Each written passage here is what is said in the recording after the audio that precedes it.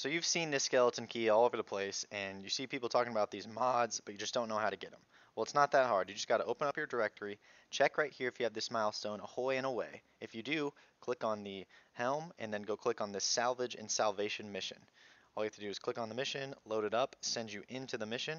Once you're in the mission, you just follow the prompts, get to the end of the mission. At the end, you're going to kill this final boss and run to the end of this platform. At the end of this platform, all you need to do is interact with this ice thing, and you will get the skeleton key, and you're able to use the mods and whatever else you want.